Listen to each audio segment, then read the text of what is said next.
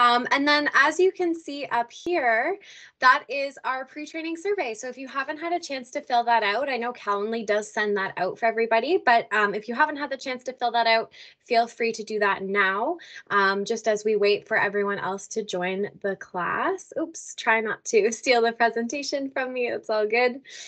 And then we'll get started in a moment or two.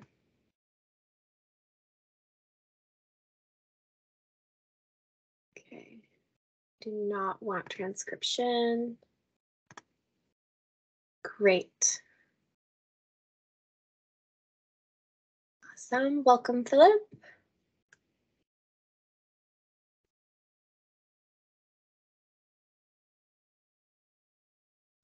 So just as we give it another moment or two, I'm just curious if anyone is comfortable sharing if this is a brand new training for them, or have you done a training before in terms of administering naloxone, whether it was IM or nasal?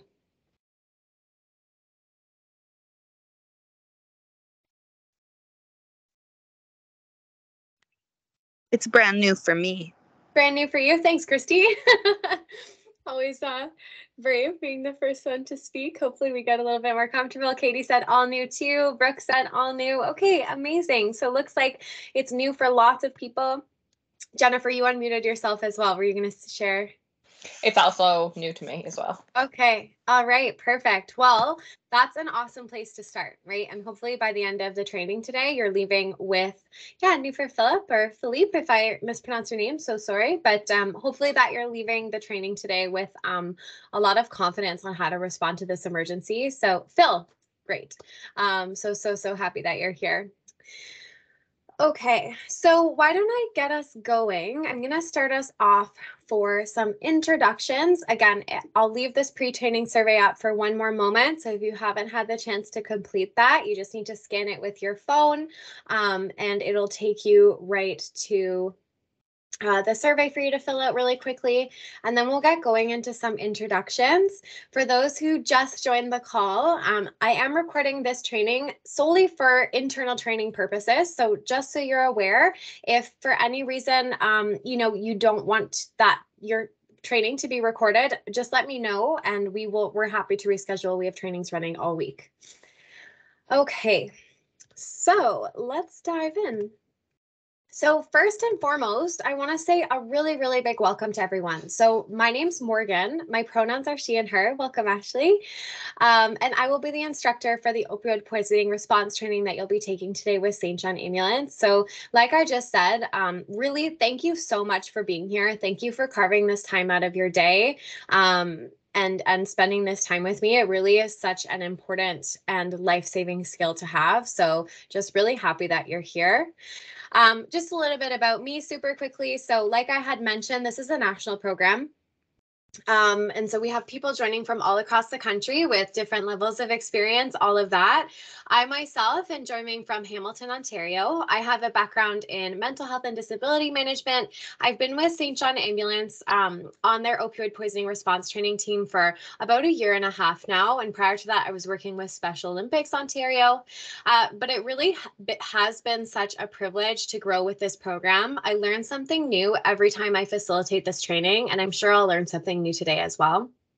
As for the course itself, the content was developed by Bang Lai, and he's a social worker in Guelph, Ontario. He has a tremendous amount of experience administering naloxone and managing this type of emergency.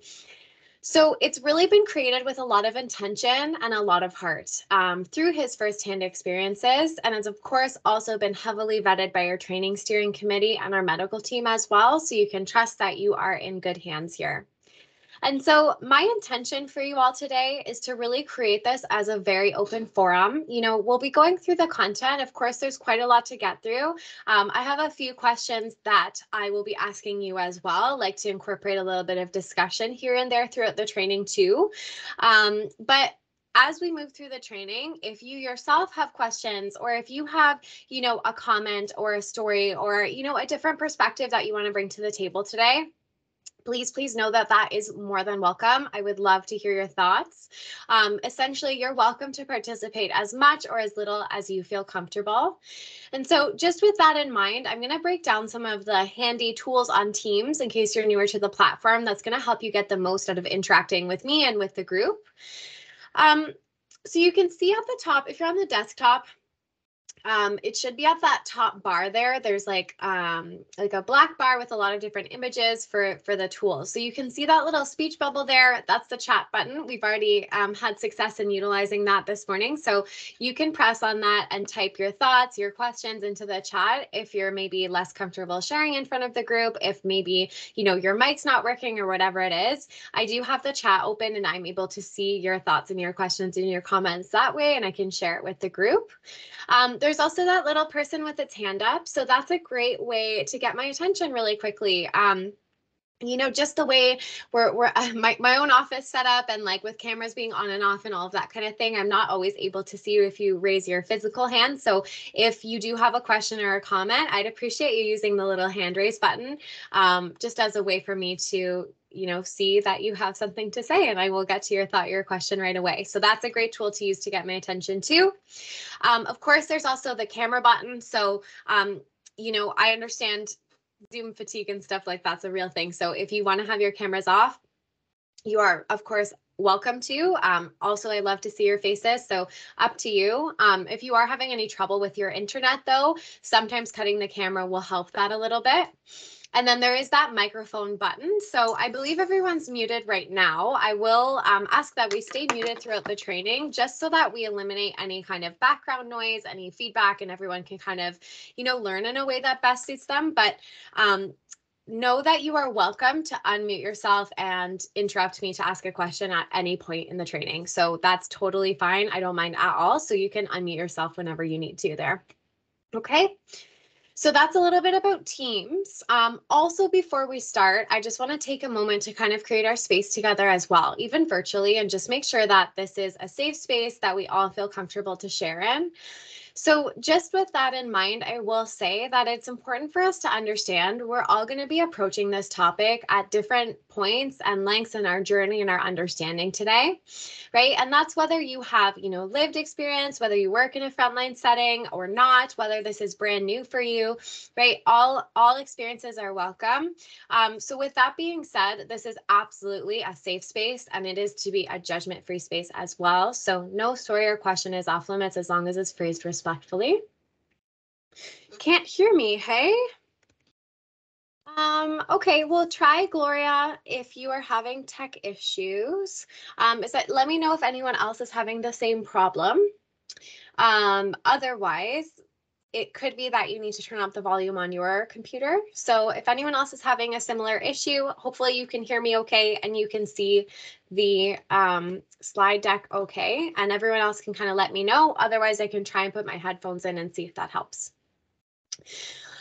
Yeah, so we'll be discussing some sensitive topics today. So you might already have experience with managing an opioid emergency, and this could bring up some unreconciled feelings, thoughts, trauma surrounding the topic. So just at any point, if you find yourself feeling overwhelmed, if you don't want to participate in the discussions, you're free to abstain from that. And if you find yourself feeling overwhelmed, I really, really encourage you to take a step back, right? Take that time to look after yourself. We're happy to catch you up on anything that you've missed. If you do need to leave, just shoot me a message so that I know I can follow up with you, make sure that you're okay. And again, we can catch you up on anything that you missed afterwards. But yeah, just throughout the training today, make sure that you're really honoring yourself and looking after your needs if possible, okay? So let's get into the course objectives and kind of what to expect in the time that we have together today. So we're actually going to start by talking about stigma and harm reduction. And these are the two pillars that are really going to form the foundation of our training today. So in the moment, naloxone is excellent at saving a life, but if we want to talk about combating this public health crisis and saving lives long-term, destigmatization and harm reduction is where we need to start. And so that's why we start there in our training. After that, we're going to do kind of the full wraparound on opioids. So, you know, what they look like if you've never seen them before, so you could identify them, how they work in the brain, that kind of stuff. After that, we're going to talk about how to actually manage an opioid emergency from front to back. Okay. Then we're going to talk about following aftercare and really how we take care of ourselves after managing this type of situation. We want to recognize that managing an opioid emergency, it can be incredibly stressful and it can be traumatic. And that's, regardless of the outcome of the rescue itself, and it can have a lasting effect on the rescuer. And so in the last portion of our training today, that's where we're really going to start the conversation on mental health and hopefully give you some tools so that you can have a guide to help you get back to a place where you want to go emotionally after managing an emergency like this, with the support of your loved ones. So we're going to go through that at the end as well. And then finally, it's important to note that everything we say in St. John Ambulances, or in this training, is St. John Ambulances stance on best practice for this type of emergency. So that doesn't mean our instruction will supersede your own organization's policies and procedures. If they do happen to change after something that you've learned in the training today, of course, we'd love to hear about it, but it will always be your house, your rules. Okay? All right. So let's get started. Like I mentioned, we're going to start with Module 1, which is defining drug stigmatization and harm reduction.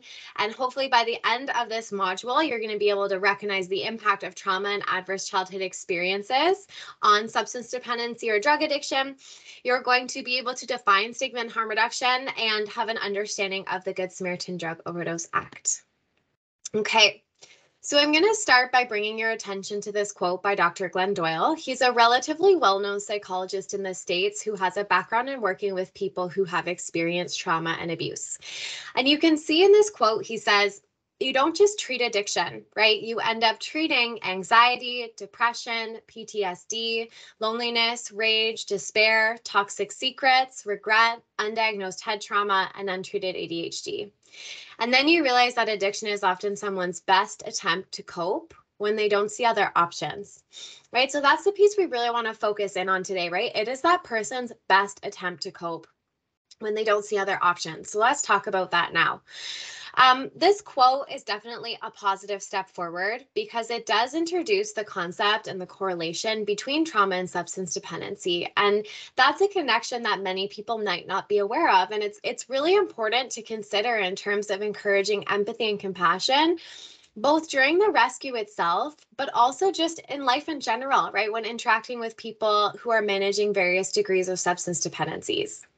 All of that being said, the quote does just miss the mark a little bit because it does frame the entire system of substance dependency as stemming from trauma, as traumatic. And we want to recognize experiences outside of trauma as well that could potentially lead to a dependency or a poisoning, right? Perhaps that person was prescribed an opioid and then they unexpectedly developed that dependency, and all of a sudden their prescription runs out and they're left having to manage that dependency and don't really know what to do, right? Or maybe someone just chooses to use drugs or opioids in the pursuit of an experience, right? Just recreationally. And that's perfectly okay too. But poisonings can occur in that situation as well. Either way, the quote is important because it does bring to light the fact that a person is not their substance dependency, right? Nor should they be defined by it. They are a person with all the complexities that come with being a human on this planet who has developed an illness. So one statistic to support this correlation between trauma and substance dependency that was found during the creation of this curriculum was that individuals who survive 6 or more adverse childhood experiences adverse childhood experiences are potentially traumatic events that occur in childhood, and they've been seen to have a tremendous amount of impact on a person's future health and well-being.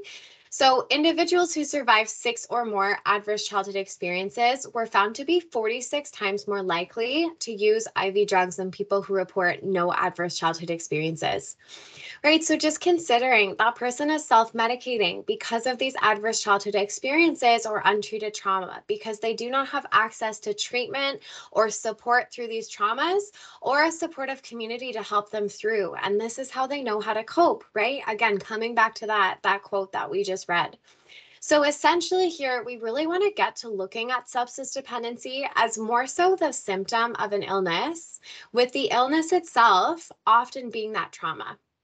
So just with that correlation in mind, we can really start to think, okay, what is it that we are often taught of as being, a gateway drug, right? As they say that phrase.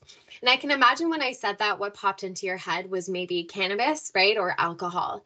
And what we're saying here is actually, no, it's much more so trauma that can be that gateway drug, right? That driving force behind substance use. So one last thing to consider that's also important is just when we understand the link between trauma and substance dependency, we also understand that trauma. Someone muted me. There are, all of these narratives in society that really stereotype people who use drugs in inaccurate and harmful way. For example, right, there's a misconception that this public health crisis is only impacting people experiencing homelessness, right? And so in contrast here with that stereotype, Public Health Ontario recently released their most recent data this spring that showed that actually 87% of opioid poisoning related fatalities are actually happening in private dwellings, right? So what we need to understand is that there is no one type of person who uses drugs and no one type of person who is at risk for an opioid poisoning, right? It has nothing to do to socioeconomic status or anything else, right? We can even think of celebrities who have struggled with opioid use and unfortunately lost their lives of it, such as Tom Petty, right, or Mac Miller or Prince. So now let's get into stigma. And just another way to put it simply, stigma is just judgment over another person. But a basic definition of stigma, it's a stereotype or a label that we unfairly place onto a group of people. And it really strips away their individuality and their humanity. It basically makes their entire identity that stereotype behavior. And then that stigmatization goes on to inform how we view and treat those who fall under that demographic. So I actually do have my first question for you all. So hopefully you're prepared.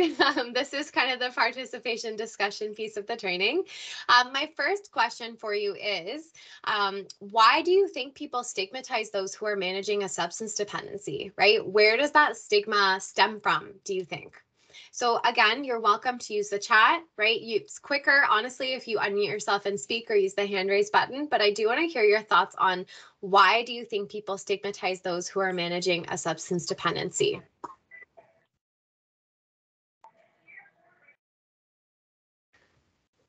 All right, television. Yeah. Phil, if you want to elaborate a little bit more on that, I mean, I have a sense that you're talking about the media, which I totally agree, but I'd even ask you to say a little bit more. Gloria, you unmuted yourself there. Did you want to share something? Yes. I believe in some cases it's a matter of lack of understanding, and sometimes people don't have the tools, so they kind of judge what they see in front of them rather than looking at the underlying issues that a person may be facing in their life experience.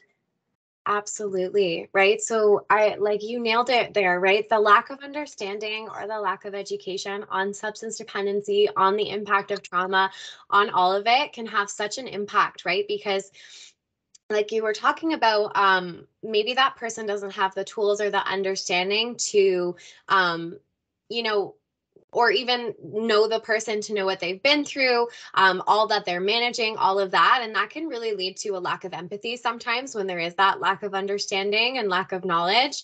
And especially too when there's that lack of education on substance dependencies. And then it kind of plays into that incorrect narrative of a substance dependency as being some kind of choice, right? So when there is that misconception, it becomes very easy to judge, to stigmatize, to blame because that person has, an incorrect view of substance dependency, and they're like, oh, well, why can't that person just stop using? Like they're making that choice every day, and that's really a harmful narrative that we want to move away from. Again, with more education and with a better understanding of the nature of the disease and the impact of trauma. And lack of understanding can lead to fear as well, which is sometimes just when we fear what we don't understand, right? And so because there is that fear and maybe not having the tools in terms of knowing how to help even, then it's just easier to kind of judge and push away and create that distance. So we're trying to create more safety for ourselves, if that makes sense. Did you have something you wanted to add there?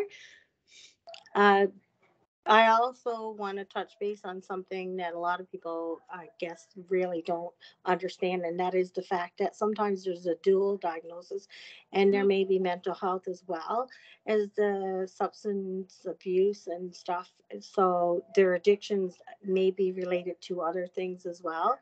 So sometimes if we don't have all the knowledge and understanding of those, I guess, struggles each one of the people may be facing, and we make judgments. Sometimes we close the doors for them to be able to reach out and get the help and support that So they need. Anthony just sent me a screenshot of an email from Absolutely. Glenn. Absolutely. It says, "Oh, I've started noticing that a lot of our itineraries haven't been updated with new course dates, Richard, but I think all of us have." I'm So gonna mute you there. I think that was I think that maybe something else was happening on the sides at work or something like that. But really good point, Gloria. Again, just further highlighting the fact that each person is an individual who has, an individual history and individual life, and all of those things can come into play, and that dual diagnosis aspect of it. And then you made a really good point in terms of the impact of that stigma and stereotyping, which we're going to talk about in a second as well. I'll just reiterate a couple things too from the chat. So Phil added in terms of, he had said, or they had said television. And then they added, so media and TV often shows these individuals as bad guys or untrustworthy, right? So we really want to consider the way that the media is coming to frame our perspective in these really stigmatizing and stereotyping and negative ways. And we're absorbing that whether we're conscious of it or not, right? So it's really interesting to think the way that can further play out. And it's almost sometimes maybe not even a conscious choice. It's like, oh, that's why we want to have these discussions, because we can really get to thinking about where our perspectives are stemming from and how we're being influenced without us necessarily realizing it.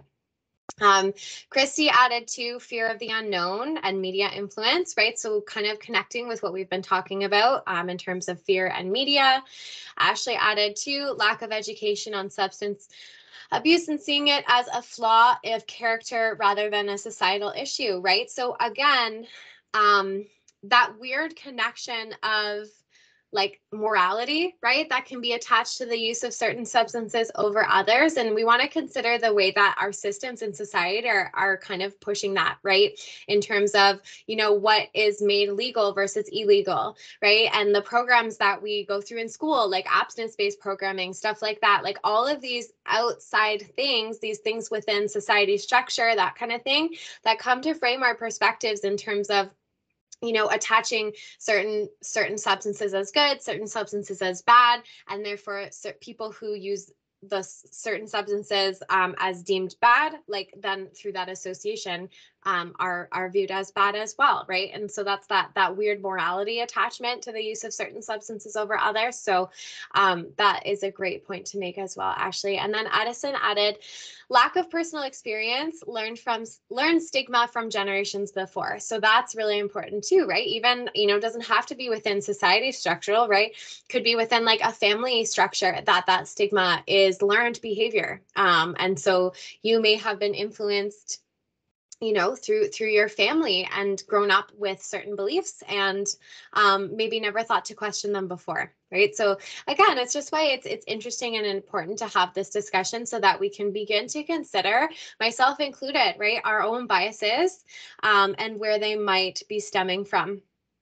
So with that in mind, let's then talk about the impact of that stigma, right? So Gloria had already mentioned, it can really make that person feel hesitant or not feel safe or comfortable to reach out for assistance. So it really creates a massive, massive barrier in that way because they know that they will be judged, right? They will be shamed. They will have a label attached to them that may follow them throughout whatever else they're managing in their life, right? So in that way, stigma can create such a massive barrier for that person in terms of accessing support, whether that is harm reduction support and working towards safer substance use. Maybe it's support in, not using substances, but whatever that is, that stigma puts up a massive, massive barrier. Can anyone think of any other any other ways that that stigma can really impact the person managing that substance dependency, right? So thinking in terms of, again, their decision making, access to resources, ability to connect with their community and receive support. Any other thoughts there?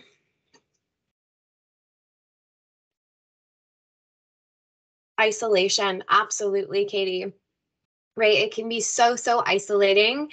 And, that stigma can really lead to that person feeling the need to hide their substance use, right? Potentially using alone, which we know can be so dangerous. And really that sense of isolation and hopelessness as well, which is devastating.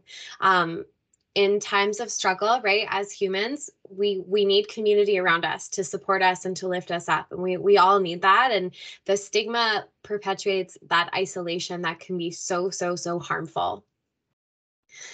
Any other thoughts? Anything else anybody wants to add? Okay, looks like we might be good. So I'll just add, I'll add a couple extra thoughts that have come up from class before. So one thing is just that stigma can negatively, like even within, healthcare settings, it can negatively influence healthcare providers' perceptions of people with a substance dependency. And that can go into impact the care that is provided. Unfortunately, we've seen countless studies on that. We've heard many firsthand stories within class. Whether that is an instance of someone maybe experiencing a mental health crisis, right? And they go to the hospital, right, to try and receive support for their mental health crisis, but because of their substance dependency, they're turned away. Or someone going to try and get treatment for a completely unrelated issue, right? Maybe it's a tooth abscess, maybe it's a broken bone, something like that. But because of the substance dependency, again, that is all that they are seen for, right? They are labeled and then, again, often turned away or stigmatized or judged in that effort to seek care. And so that can be a really devastating impact of the stigma as well. And then lastly, I just want to talk about internalized stigmatization as well. So Katie had mentioned, that feeling of isolation and added to that in terms of potentially, that feeling of hopelessness too, of needing to hide. And we also want to consider the horrible impact of that internalized stigmatization, because when you are treated as less than day in and day out, or you will be perceived as being judged or labeled because of the dependency. Either way, it's that internalization of the shame and the guilt. And that just creates such a massive barrier as well, because then it's not even an issue of like, okay, well, what's available to support me and how do I get there safely, right? It's an issue of, well, I'm not going to reach out for support. I'm not going to talk to anyone because I don't feel like I'm worthy of that support, right? And you can imagine how difficult that is to overcome. So that internalized stigmatization is a really harmful impact of the stigma as well, and creates a huge barrier. So barriers from the outside and from the inside as a result of that stigma. Okay, so thank you so much for everyone for your contributions to the conversation today. We'll keep the conversation going. So continue to feel free to use the chat and chime in when you would like. While systemic stigmatization might take a little bit more than the 2 hours that we have together to dismantle, something to consider is the way that our language can either contribute to create that stigma or it contributes towards destigmatization. Right? So language is something that we can take on right away. It's a first step that we can take on towards destigmatization. And so let's take a look at that. Let's look at some new terms that don't carry such stigmatizing weight. So this chart, it comes in your handout as well. So don't feel like you need to write all this down. So I will mention, I didn't at the beginning, but I did send out that handout prior to class, and that should be a good review of all the information that we're going to be going through today. So I don't want you to feel like you have to be like furiously writing down notes or anything like that. I just want you to be able to sit back, take in the information, and you have all of that review in your handout. So this comes in your handout. So I'm just going to give an overview of this, and you can look at it in more detail in that handout, which I very much encourage you to do later. Essentially, what this chart is doing is it's breaking down some old and potentially harmful or stigmatizing terms that you might be familiar with. So that's on the left-hand side, those older stigmatizing terms. And then on the right-hand side, you have what you might consider using instead that reflect person first language and destigmatization. Okay, so let's take a look at an example of using person first language, right? Instead of saying addict, we have a bunch of different, options. Person with a substance disorder, asking people how they identify, or even person who uses drugs, PWUD as the word, or a person managing a substance dependency, right? And the reason we want to move away from just labeling someone and saying the word addict essentially is that not only does that word carry a negative connotation because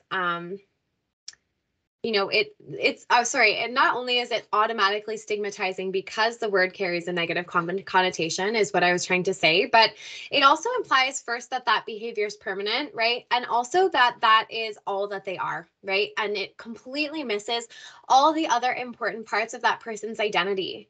Like we were talking about before, a person is not their substance dependency, and nor should they be defined by it. And so this is a way that we can use our language to intentionally reflect that by using that person first language. Another term, just to point out another one on the chart there that you might notice is the term clean, right?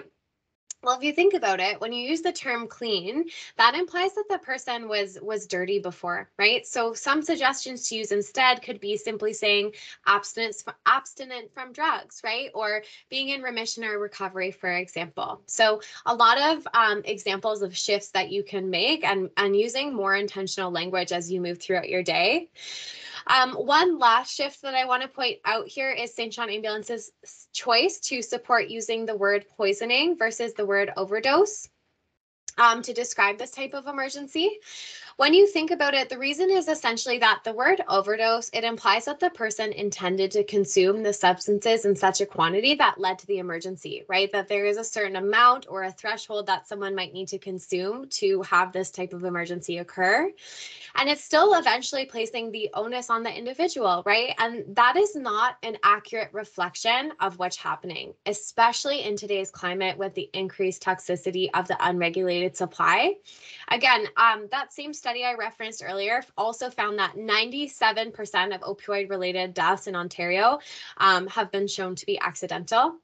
I know, like I said, this is a national program, but that's the study that we had most recently. And again, accidental poisonings. And so what's actually happening here is that people are exposed to an opioid that leads to a medical emergency, and they're accidentally being poisoned by a substance. And that's whether it's the case of someone consuming a completely different substance, for example, and then an opioid like fentanyl has been included in their drug of choice, or that person's substance that they're using is fentanyl. Either way, the nature of the emergency is that it is an accidental poisoning. And so armed with this new information, our language has shifted yet again to kind of better reflect that. When it comes to language, when we know better, we can do better, right? We can make that intentional choice, like I was saying. We're all capable of changing the way that we think and act when we learn new information. So you can think of an example of the way that language continues to evolve. I even can think of an obvious example in a completely different context that I think we can all kind of resonate with. Very near and dear to my heart too, having worked with Special Olympics. But think about how back in the 80s, it was perfectly okay to refer to someone using the R word who is cognitively delayed or neurodivergent, and that was perfectly acceptable. But of course, today we know better, right? Because that word is ableist and it's discriminatory, and it's really been weaponized towards individuals who are neurally divergent.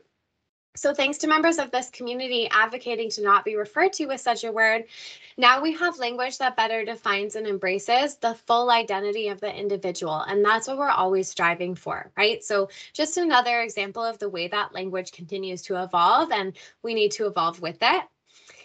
Just to reiterate, why is language so important? It's because improper use of language and labeling terms creates stigma. And like we were just discussing, stigma then creates those systems where, you know, people, as they say, I'm not saying like fall through the cracks, right? They're not able or feel comfortable to reach out and access the supports that they need. And it leads to people feeling like they need to hide their substance use, which I just mentioned, that they need to avoid important conversations about their substance use and how to stay safe, and also use alone, which is how we're losing people. So it really is important. One last thing I'll say about language is just the importance of letting those with lived experience choose how they want to identify, as they are the true experts, right? So these suggestions in terms of new language to consider, they're really important in terms of destigmatization within your own personal networks, your own professional networks at the systemic level, but they're certainly not to be imposed upon people, especially those with lived experience, as a way to make someone wrong, right? We want to lead by example with our own language, and others will follow. So if there's no questions on that, that'll take us to our next topic, which is harm reduction. So with harm reduction, the goal is always to equip people with the knowledge and the tools to reduce potential harms associated with a behavior. So we all practice harm reduction every day in our day-to-day lives, right? You can think about education on safe sex. That's often part of school curriculums. That is a form of harm reduction, right? You know, consuming alcohol in a bar, right? That's another example of our supervised consumption site, but that is just with alcohol instead of maybe other substances. Wearing sunscreen is a form of harm reduction, one that I forgot to employ yesterday and felt the consequences last night. Even wearing a seatbelt is a form of harm reduction, right? That has been made the law. So we all practice harm reduction every single day. That philosophy, it can be applied to substance use as well. And so in the realm of substance use, harm reduction is a pragmatic approach, or it's just a way of thinking ahead that shifts the focus away from the substance use itself and onto the consequences and the adverse effects of that substance use, and tries to, you know, mitigate those. So it just ensures that people who are using substances are able to do so more safely. It focuses on the health and the safety of the person using the drug, their human rights. It must be culturally informed. That's a really important piece. And it just involves practices that are committed to meeting people where they're at without judgment and without the precondition to the support that they stop using substances, right? So you're essentially, like it says on the slide there, looking for the path of least resistance to help people. So some examples of harm reduction policies, programs, practices that aim to minimize the negative impact of substance use. That could include things like safe consumption sites, for example, drug checking, non-abstinence-based programming and housing initiatives, employment initiatives, availability and education on naloxone, like we're doing here today, and even just provision of information on safer drug use. If you think about it, really, we push for and standardize harm reduction practices, like I was mentioning, in so many other areas of our world, right? Think of all the PPE and first aid that goes into a construction site, or like I said before, wearing a seatbelt is the law now. These are all accepted, standardized practices in those areas of the health and safety of a person and a behavior. And it really begs the question, why are we not seeing the same standard of safety and care when it comes to substance use? And so again, that stems back to the stigma, and something that I hope, as you know, more education on harm reduction gets out there, we start to see some changes, some more standard resources become available without that attached stigmatization. So in ties with harm reduction, let's talk about the Good Samaritan Drug Overdose Act super quickly. So this is a piece of legislative harm reduction. And so the Good Samaritan Drug Overdose Act, it applies to anyone who requests emergency support during a poisoning, be that the witness to the poisoning or the person needing the urgent medical care themselves. And it will apply whether the person stays on the scene or if they leave the scene before emergency services arrive. What this act essentially does is it will protect you from charges that you may otherwise face for possession of a controlled substance for your own use, okay? As well as any violations of conditions of your parole, bail, or probation as a result of that simple possession charge, okay? So it just covers that simple possession charge for your own use. While that is a super positive step forward, because we can understand, right, the reason, the intention it's put into place is because, say you were consuming substances with your friend, there are substances on the scene that are illegal, your friend starts experiencing a poisoning, right? You might be very hesitant to call for help because you don't want the police to come, you don't want to get arrested for having those substances. So this act was put into place to protect you from those types of charges so that you do feel comfortable to call for help so that that person can receive the medical assistance that they need. And that you aren't criminalized for possession for your own use. So it's intended for that reason, but it does not fully protect against criminalization. So I will mention that as well, because it's not going to protect against any other offenses outside of that simple possession charge. So if you have any other outstanding warrants, for example, if you can be charged for anything else on the scene, you could still get charged for that. So yeah, you can understand while this is a positive step forward, someone might still be afraid maybe to call for help. But it is important that, we have a good understanding of this. Not everyone even is aware that it exists. So it's really important to understand that this is here, as well as what it does cover and what it will not cover, and have that understanding. Okay. So that brings us to our second module, which is identifying opioid types and their impact. And hopefully by the end of this module, like I said, you'll be able to identify opioids and recognize the impact of opioids. So Jennifer asked, is the Good Samaritan Drug Overdose Act all across Canada? And the answer is yes. Okay. So what are opioids? Yeah, no problem. Opioids are a class of powerful drugs that are used as pain medication. So I don't know, depending, but many people might be more familiar with what would be considered more like street obtained opioids, such as heroin or fentanyl. But there's also many, many prescription opioids that exist and are also often prescribed for pain, right? From, after a surgery or an injury, for example. So things like codeine, for example, morphine, Demerol, Percocet, right? There's many, many opioids that are prescribed for pain as well. But let's take a look at some of those more so like considered to be street obtained opioids there. So let's start with heroin at the top. So heroin is a black or brown powder. It can also be a tacky, a black tar-like substance, or it can be in that injectable form right there. Heroin is a derivative of morphine and it's made up of poppies. And so because of this, right, poppies need time to grow, stay, of a processing time to create heroin, and it takes a lot more time and money than other substances such as fentanyl that are synthetically made, right? So as a result, heroin in its purest form is extremely valuable. It's also extremely, extremely rare to find, and heroin's often laced or combined with other substances really to increase the volume and use less of that pure product because it is so expensive to produce. So heroin, like we mentioned, is often taken through the lungs, injected into the veins, snorted into the nose, or chewing it in the mouth is another way to consume it as well. So now let's take a look at fentanyl. So fentanyl is purely synthesized substance that can be produced in a lab, right? So it's chemically synthesized. Unlike heroin, it's because of that, super easy to manufacture and relatively cheap, and it takes very little time, especially compared to heroin. So that's what's made it super, super common and way more readily available, okay? It's being used to often stretch out more expensive products such as heroin, or it's being used and added into another substance as kind of like a new addictive additive, essentially so that suppliers can make more money with a smaller investment. Okay, so that's why it's becoming so common. Fentanyl is tasteless and odorless, and it can come in the form of a pill, which you see there, which is often found in various colors. It'll kind of depend on where you are or, your location, but like pink's common, purple, green, blue, whatever it is, often comes in a color of some kind. It also comes in a patch or a liquid. A powder can also be found, and it can be absorbed under the tongue, injected, smoked, or snorted. Let's talk about the patch super quickly as well. So concentrated quantities manufactured into a patch, they're specifically designed to be absorbed through the skin.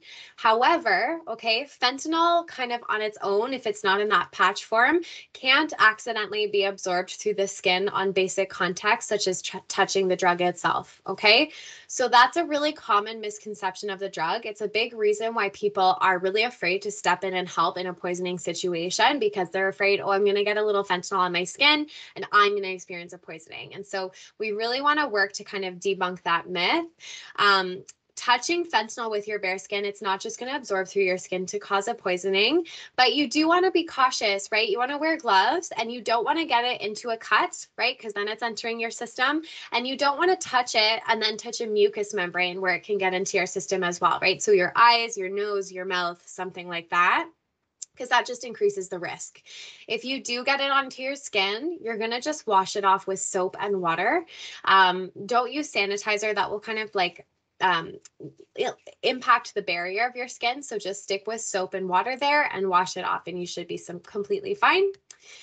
And then lastly, let's take a look at counterfeit opioids. Okay, so counterfeit opioids can be a combination of any substances essentially, and they're super easy to manufacture. So the equipment to manufacture counterfeit pills is easily acquired on online sites such as Amazon or AliExpress, as well as a lot of the chemicals that are required to create, you know, even fentanyl or whatever other substance that they're trying to create into that pill. Although the equipment used to create counterfeit pills, they're not necessarily sold for the intention of manufacturing these substances illegally. There's really nothing to prevent the sale of those items and ingredients for that purpose. What I really want to highlight here with counterfeit pills is that you can never know what's in a pill just by looking at it, right? Regardless of the stamp on it, regardless of the color, whatever it is, you can never be sure what's in it just by looking at it. They do compare it to kind of like baking chocolate chip cookies in your kitchen, right? When you're baking chocolate chip cookies in your kitchen and you dole out the dough to the cookies and put it on the baking sheet, there's no way for you to really guarantee, you know, how many chocolate chips are in each cookie, the distribution of chocolate chips within the one cookie, right? Every cookie is going to be a little bit different.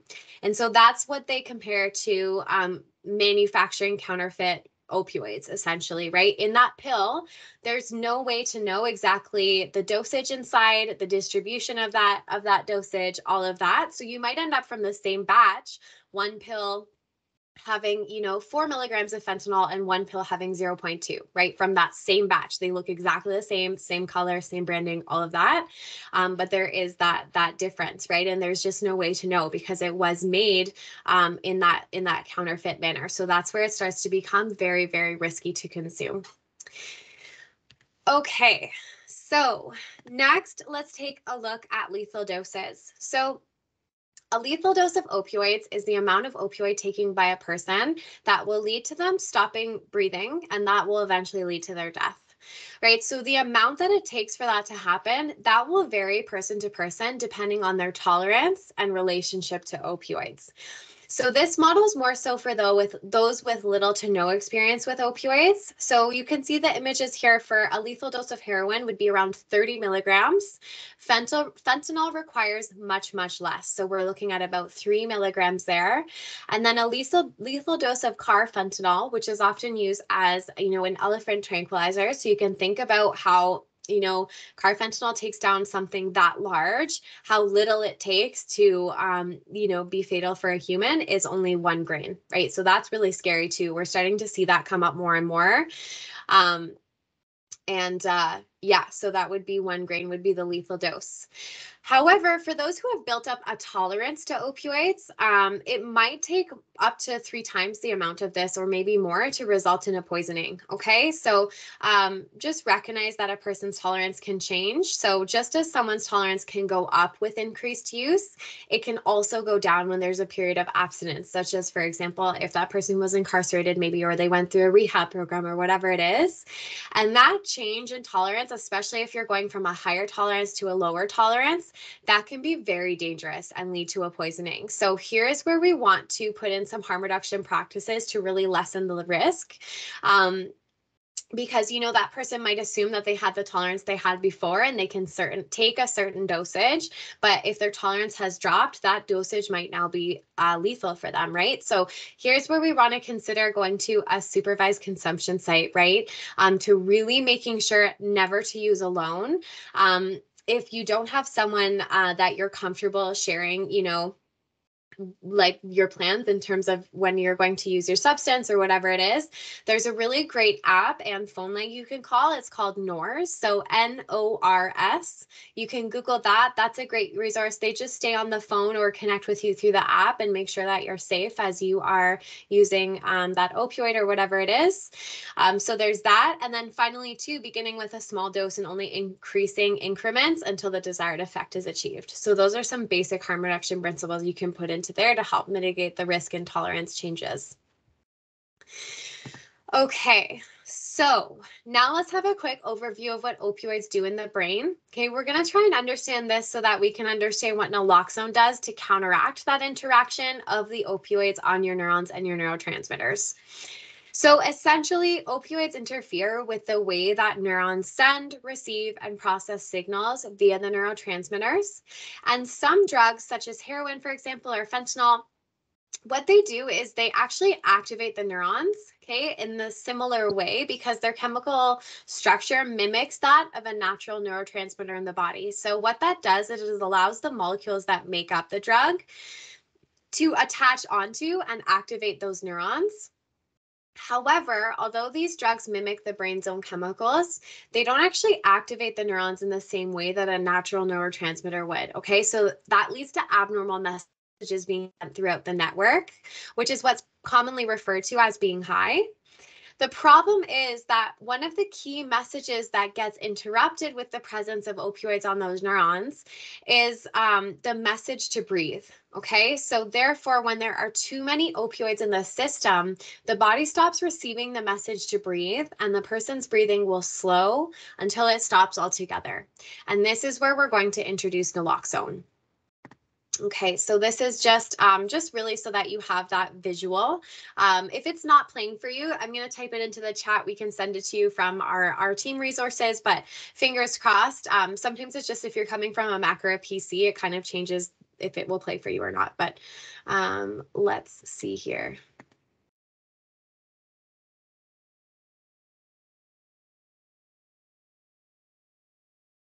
How do opioids interact with your brain? Opioids interfere with the way neurons send, receive, and process signal via neurotransmitters. Some drugs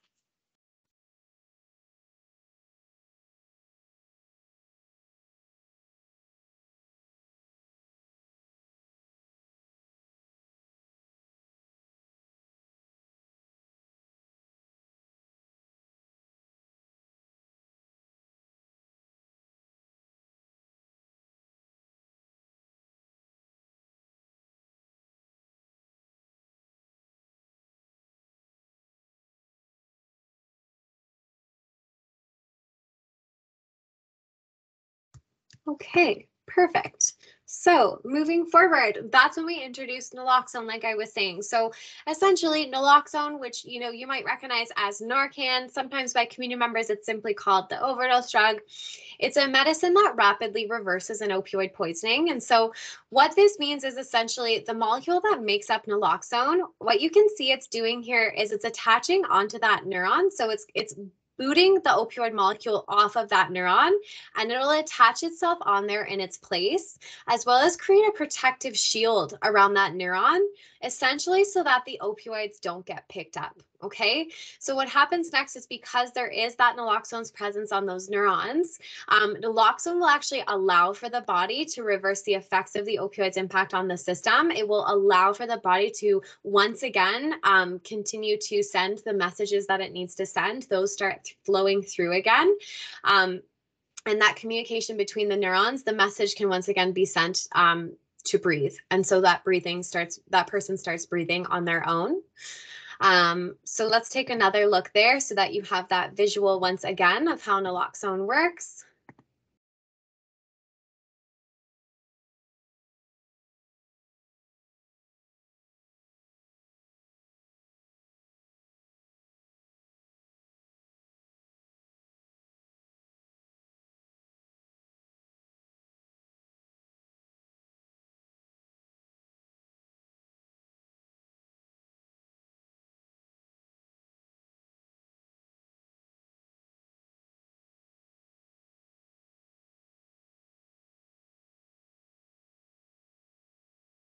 Awesome. So just a neat little visual there for you to have as well for how naloxone works.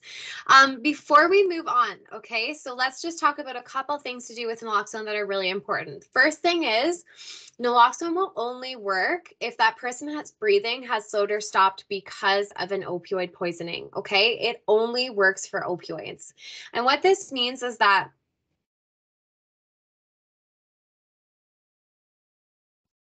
naloxone's not going to have an impact on that. It will only help for opioid poisonings.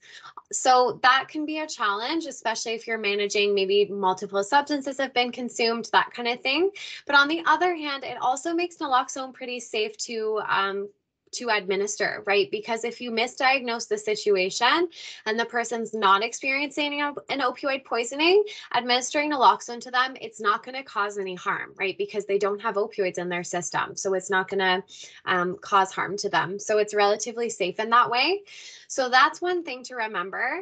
The other really important thing to remember is that naloxone is metabolized by the body and it will wear off after 20 to 40 minutes. Okay. And as you saw in that video, naloxone doesn't get rid of the opioids in the system, right? It simply creates that protective shield around from attaching. So therefore, when the naloxone wears off, a poisoning is likely to reoccur because those opioid molecules are going to have that opportunity to attach onto the neuron again and cause those poisoning symptoms. So that's why it's important to always seek medical attention and stay with the person until emergency services arrive, even if they wake up, right? And you're going to monitor for those signs of a poisoning until EMS arrives as well, just knowing that you may need to administer naloxone again, depending on how long the emergency services take.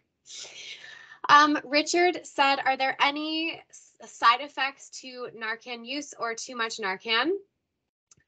And Katie asked, should 911 be called before or after administering naloxone? So Katie, I'm going to get into all the steps we need to know in just a moment.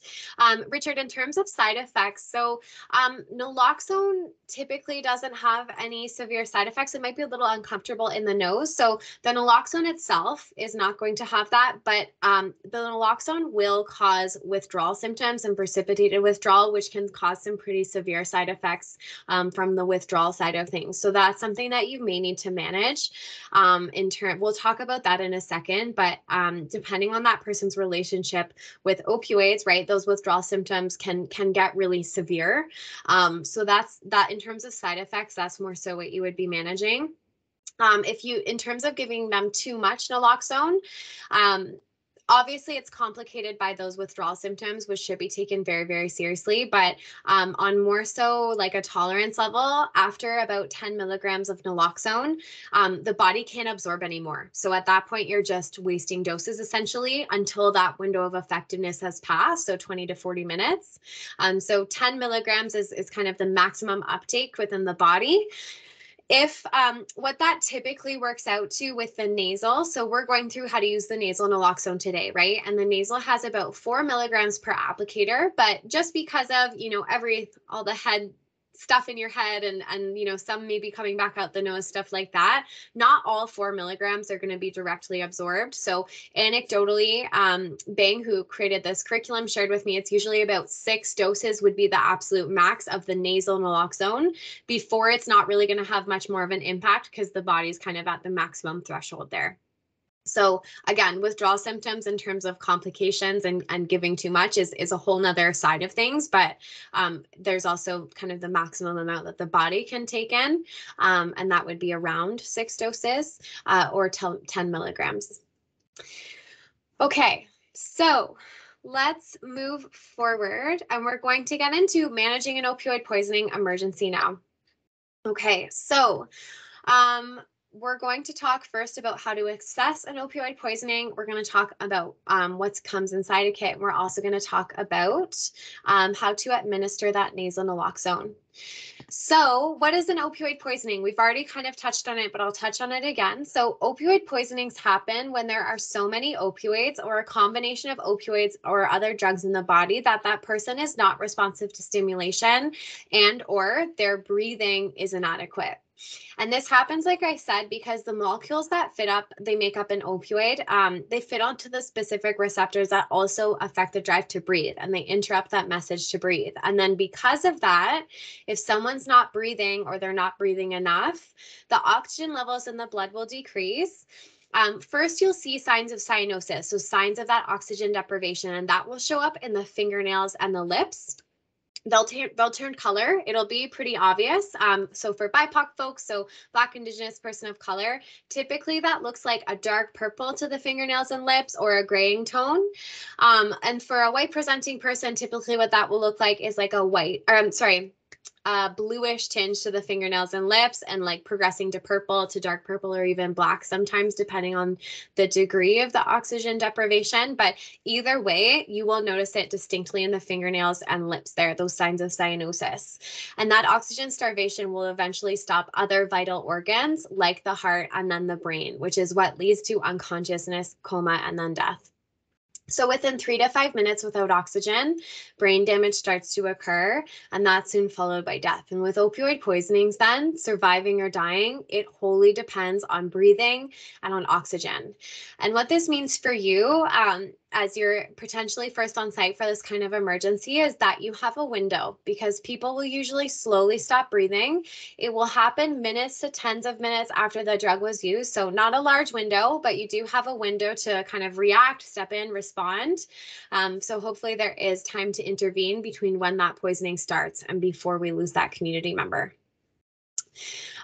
So let's take a look now at some signs and symptoms of an opioid poisoning. Okay, so we've kind of divided this chart into what you're going to look for in the mouth, in the fingers, in the eyes, and in the body. And then we've also identified kind of 3 separate presentations of the poisoning to kind of reflect what we're currently seeing in the unregulated supply, and the way that the different substances can kind of come into play to show different signs and symptoms, if that makes sense. So on the far left side there, you have what would be considered more so like your typical poisoning scenario. So like a typical, so to speak, opioid poisoning.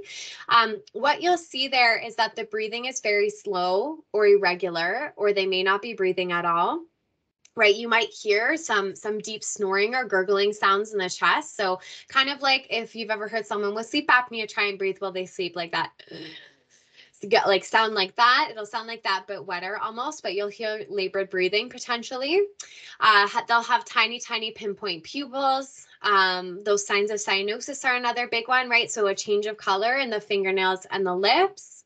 And then they potentially have loss of consciousness. So they're passed out, you can't wake them up, or they're unresponsive, right? Not answering when you talk to them or shake them. And the body, like I said, is very limp. So that's more so your typical presentation. Moving on to the middle column there, that's what you may see occur if some sort of opioid with like a really high potency, such as carfentanil or nitazines, have been consumed, and it causes a really rapid onset to the poisoning, and the person will clench up. So what that looks like, and we call it a dissociative poisoning. Peers sometimes call it an ugly overdose as well, just because the person will be clenched up like that. So yeah, what that will look like, I'll try and spotlight myself here, is the person's jaw will be clenched shut, their lips pulled back, right? Their chest and neck and all their other muscles are really stiff and taut and inflamed, and like really stiff and taut and strained. Sorry. So their chest is super stiff. Their arms might be to their chest as well. Their hands might be in fists. Like they're very clenched up. In addition to the other signs of a poisoning, like pinpoint pupils, signs of cyanosis, all of that. The difference with this presentation is that clenching and that stiffness. It almost feels like rigor mortis here. Of course, that's going to make, everything we're going to get into in terms of ventilation, CPR, all of that more difficult, right? If they're clenched and their jaws clenched like that and they're stiff. But those steps are still imperative. So you just have to do the best that you can in that scenario. And then hopefully as the naloxone begins to work and the brain and body come back online, you see those muscles begin to relax. And then finally on the far right side there, that's another alternative symptom that again doesn't happen every single time, but it happens typically because there is some kind of benzodiazepine being mixed with that opioid. So that's something else that we're seeing and hearing of happen more and more, where there is a combination being And it leads to what we call an atypical poisoning, or peers often call a soft overdose. And so what that looks like is it'll kind of present as like your typical poisoning.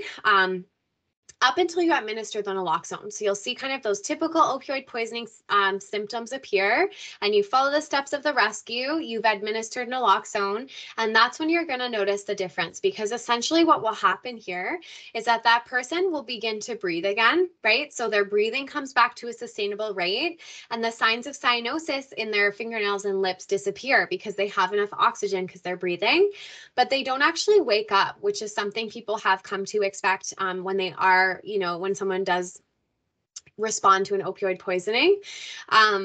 In this case, this scenario, they're going to remain unconscious and fully unresponsive. And the reason for that is, like we talked about, naloxone's only going to help for the opioid side of things, the opioids impact on the body.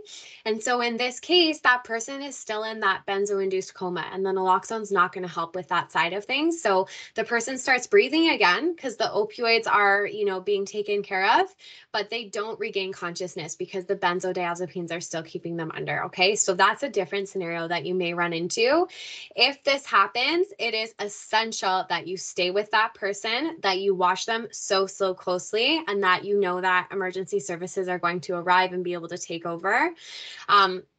You want to watch them so closely because, just again, another reminder that naloxone is going to wear off after 20 to 40 minutes. And if that person's already unconscious, right, those signs of a poisoning that's returning, it's going to be more subtle if they're already in that unconscious state. So you need to watch them closely and be prepared to administer more naloxone should you need to. Okay, so with these signs and symptoms, which again are in your handout, good to get familiar with them. If you observe even one of these symptoms, you're going to investigate whether or not they're being poisoned. If you observe 2 or more, for sure you're stepping in. You're going to go into emergency management mode, treat this at a medical emergency, and call 911 or your local emergency services right away. So let's get into that now. Starting off with assessing the scene for risks when we come onto the scene. So one important thing to keep in mind when you are managing this type of emergency is that you can't help someone if you try and step in and then you get hurt, right? So that's why it's important to do a quick risk survey, a quick safety sweep, as they call it, looking out for things that could be of danger to you. So we have some identified here. If you have any extras that you want to type into the chat in terms of what you might be looking for on the scene, you're welcome to do so. But typically we identify, in addition to the general safety of the scene, we want to look out for sharps. So that could be needles, could be, broken glass from a pipe or something like that.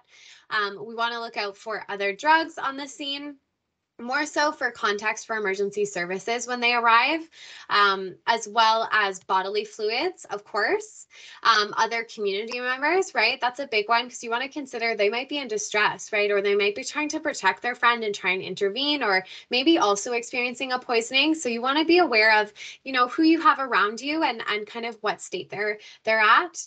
And then finally, survival pets of some kind, right? So animals or survival pets, they wouldn't know if you're trying to help or harm their person. And they are there to protect their human. So they also might try and intervene in a way that might not be good for you. So you want to be really cognizant of if there are any animals, any pets around that look displeased. So that's how you might assess the scene for risks. Next, let's look at what you should have on you when you're responding to an emergency. So this is, an ideal list. You can consider it an updated, expanded first aid kit. You want to prepare to have this on your person when you're responding to an opioid poisoning, but, it might not be possible in every single scenario if maybe you're just coming across that poisoning and you weren't prepared, but do your best to be prepared with these things. What you want is at least 2 naloxone kits. And that's just because there could be times when someone needs more than the 2 doses of naloxone that come in each kit. So for the nasal, it comes with 2. The intramuscular varies. It comes with about 2 to 4, just depending on where you're getting it from. But you may need extra doses to wake them up. So it's good to bring extras.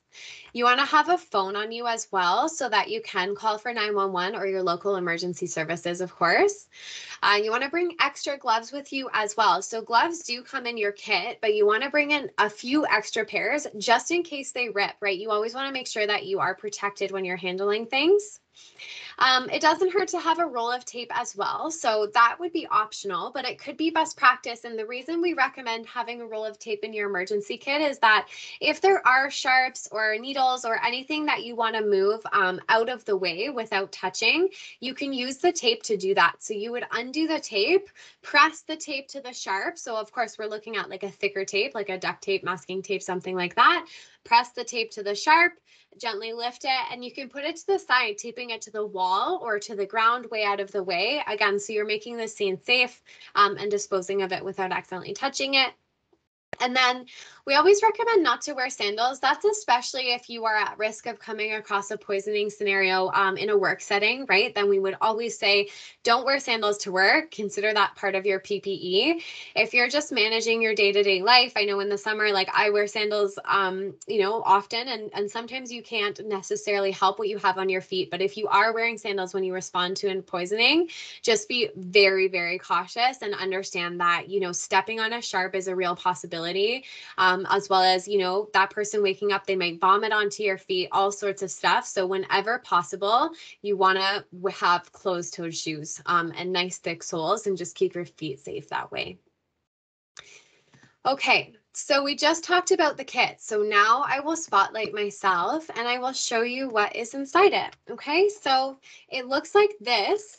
Okay, it's got a hard case to it. On the there are those 2 doses of the nasal naloxone. So I'll take it out in case you haven't seen it before. Okay, it looks like this. You can see this has a red plunger to it. So that's the newest formula. The older formulas had a white plunger. You're going to see those less and less. Yours is going to be the new one, the red formula. The difference is essentially that with this formula, it just has a wider range of temperature tolerance for storage, just a little more temperature stable. So for these ones, the minimum temperature, so it'll freeze below 15 degrees, okay, but it can be frozen and thawed countless times and it stays just as effective. And the maximum temperature it can go up to is 40 degrees, after which point it will become less and less effective. So just be aware of that. Maybe not the best place to keep it in your car, in the glove box on a hot summer's day or something like that, because that will start to degrade the efficacy of it. And then it does expire after 2 to 3 years. Again, if it expires and if it goes over that heat threshold, it's not going to cause any harm when you use it. It just becomes less effective. So in a pinch, if that's all that you have, definitely still use it because some naloxone's better than none. Okay, so you've got 2 doses in there. You also have a face barrier. I'll show you how to use that in a second, as well as a pair of non-latex gloves, like I said, but you want to bring more with you. There's also a card in there that identifies you as someone who has been trained to administer the naloxone, so you can fill that out when you get it. And then finally, there's like a little poster in here with the Save Me steps that we're going to get into. So the steps that you follow to manage the emergency. I would recommend you take this poster out and put it somewhere that you're going to be able to review it often, right? A fridge, a staff bulletin board, something like that. Ideally, you want to see these often and memorize these steps so that in an emergency, it's kind of like you're hardwired to perform the tasks should you need to, okay? So that's what comes in your kit. Now let's show you how to administer the naloxone. Okay, so I will show you this now. We're just going to start with this and then we're going to get into the actual steps of managing the rescue, but we'll just show you basically how to administer the naloxone first.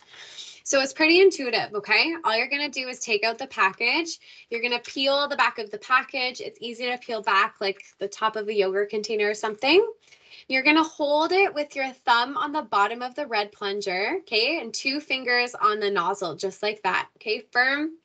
The ideal position you want someone to be on is on the ground and on their back, after which point you're going to tilt their heads back.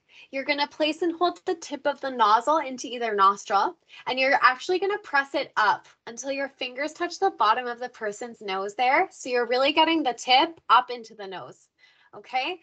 And then you're going to depress that red plunger firmly. You're going to release this full dose into the person's nose all in one go. And it's the same thing for a child. So for this nasal, you don't need to test it. You don't need to prime in any way. This is one dose. Like I said, you do the full thing all in one go. Okay. So let's talk about complicating factors as well in terms of administering naloxone and managing this type of emergency in general. First thing is, if you deliver that dose of naloxone and you see a lot of the medication coming back out of the nose, it could indicate that there's a blockage in that nostril. Okay, so first thing you're going to do is switch nostrils and try the opposite nostril. Deliver another dose right away and see if that helps. If the medication appears to be leaking out of both nostrils, again, that could indicate that there's a blockage on both sides. So I just want to stress first that nasal naloxone cannot be administered in someone's mouth as an alternative. It must go up their nose. So you just have to do the best that you can to get as much medication up there as you can. That's why you keep the person's head tilted back. But there's a couple options here. So first thing, you can let EMS know, who EMS dispatch on the phone, that you're having that problem, and they can kind of direct you on steps to do. And then if you do have someone helping you, there is another tactic you can take where you can try and kind of clear out the sinus and the nasal passage. So what that would look like is if there is a blockage on the right-hand side, for example, I'm going to press that soft spot between the eye and the nose, pressing up and around for about 10 to 15 seconds or so. Okay, following that, I'm going to pull the tip of the nose over to the left and then run my fingers firmly down the nose and then across the cheekbone, sweeping it to the side. You want to press really firmly here, and you'll do that for about 30 seconds or so. And that sometimes can help to clear the sinuses and make the help the medicine have more access to where it needs to go. But I want to stress that you're only going to try that little sinus massage thing if you have someone helping you and they can take point on that while you take point on the other save me steps. If you're managing this rescue on your own, there's no time to try that. Okay, you're just going to manage the save me steps and do the best that you can on your own. So that's if there's a blockage. If you are administering to a toddler or a small child, okay, just be mindful because their noses are quite a bit smaller, right? So you're not going to be able to press it up as high and create that seal. So with a toddler or a small child, you want to be carefully tilting their heads back. Make sure the seal of the medication to the nostril is tight. Okay, you're going to block the other nose and you're going to depress the red plunger firmly, like we talked about, but you want to leave the applicator up there for an extra 10 to 15 seconds or so for a toddler or a small child. And that just gives the medicine a little extra chance to kind of get where it needs to go without coming back out because their noses are smaller. Another thing is improper position of the person or the head. So like I said, the ideal position is on the ground and on their back, sets them up for administering nasal naloxone as well as for CPR. But just know that sometimes that might not be possible, whether it is that you can't move that person, whether they are in a small enclosed space and it's just not working to move them. Whenever you can, try and tilt the head back. If they're sitting up, at least tilt the head back there. And then just be aware that, you might have to just manage it in the position that you find them in. It can impact, the results of the rescue, but you're just, again, doing the best that you can with the circumstances. And then finally, if there is frozen naloxone as well. So like I mentioned, it will freeze below 15 degrees, but it can freeze and thaw countless times, and it's not going to be less effective. But ideally, because it takes about 10 minutes to thaw and you can't administer it when it's frozen. So ideally, you don't want it to freeze because 10 minutes is a long time to wait when you're managing this kind of emergency. So if you are doing any kind of outreach work, anything like that, try and keep the kit, on like close to your body essentially, so that the body heat can keep it warm and thawed. And then if you do find that it has frozen, you're going to put it under your armpit, or else if you're at a car or something, you can put it onto the heater of the car if it's already on and thaw it that way. And like I said, it takes about 10 minutes or so. So that's complicating factors for administering naloxone. Let's just take a quick look at some other complicating factors that might occur during the rescue, and then we're going to get into the save me steps that we'll talk about in a sec. So first thing is, if the naloxone doesn't seem to be working, right, it could be that the dose might have been delivered too late, unfortunately, and that person's heart has already stopped. So in this point, CPR is going to be important here. It could also be that, there are no opioids in the person's system, right? And remember, naloxone's only going to help if it's an opioid poisoning. So it could be a poisoning on something else. Naloxone's not going to really have an impact there. It could also be that the opioids are unusually strong and they require more naloxone, so that can happen when there is fentanyl or carfentanil happening, for example. So we'll get into the cycle of how and when to re-administer in a moment with the save me steps, but just be aware it could be that they require more than one dose for it to take effect. And then we've already talked about administering to a child as well as the frozen naloxone. So, and we've talked about the blockage, so that's good. Okay, so that's if it doesn't appear to be working. Let's talk about if we come across a person who is unconscious and we have implied consent to step in and help. Yeah, so if that person is unconscious and we're coming onto the scene, of course, our priority is saving that life. We have that implied consent, like I just said, to step in and help. However, another complicating factor that can occur in the rescue is that that person is semi-conscious, right? Maybe they're conscious, but they're like coming in and out of consciousness, or like nodding out, as they say, and they do not consent to accepting an administration of naloxone. Okay, so if they are refusing the naloxone, we really need to be respectful of this, as they're likely trying to trying to avoid dope sickness or that precipitated withdrawal that I was talking about earlier. So that's a very real thing. We'll talk about that for a second. So if someone has an opioid dependency, for example, if they receive naloxone, they're going to experience those withdrawal symptoms. And that can just look like the worst flu that you can even ever imagine times 1,000. So thinking awful nausea, vomiting, diarrhea, dizziness, potentially the feeling of bugs crawling under your skin, like a really deep, painful aching or burning in the bones, right? It is really, really intense. In severe cases, it can even lead to organ failure, to seizure. So that person definitely needs medical attention, right? And they need a lot of compassion and a lot of empathy in that moment, right? They are not being dramatic. That is a horrible thing to go through. So that is why they may refuse naloxone, even if they appear to be on the verge of a poisoning. And we need to be respectful of that. We need to be respectful of their wishes and their bodily autonomy, and never force naloxone on a person if they are semi-conscious. What we can do, however, is really use our communication skills, our empathy, our compassion, and our concern, and advocate for and educate on that naloxone. Let them know what you're observing in this case, right? Okay, listen, I am so concerned. It looks like you're experiencing a poisoning. These are the signs and symptoms that I'm seeing. I'm worried about you. I want you to be okay. Is it okay that I administer the naloxone?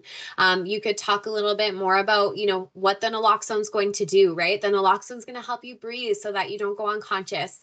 Can I please show you how it works, right? You can, again, show them, get them comfortable with the kid if they're maybe a little afraid or anything like that.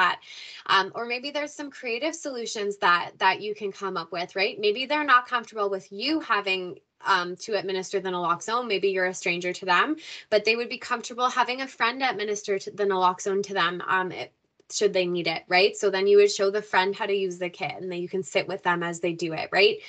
So stuff like that, just really focused on advocating and educating for that naloxone if they are still conscious. And then, of course, we do have that implied consent as well, should they be unconscious. Secondly, in terms of what to expect when the person's revived after receiving naloxone, so just want you to be prepared that, They might be in distress, they might be frustrated, they may appear agitated. It's just important to remember that this person is experiencing a trauma in real time, and we really need to treat it as such with a tremendous amount of empathy and compassion. So you really want to create that scene as a safe scene, right? Be sure to inform them in slow and soft tones, what's happened, that emergency service is on the way. I'm so glad you're back. Let them know that they're safe, that their stuff is safe, that you've been watching out for them and their belongings.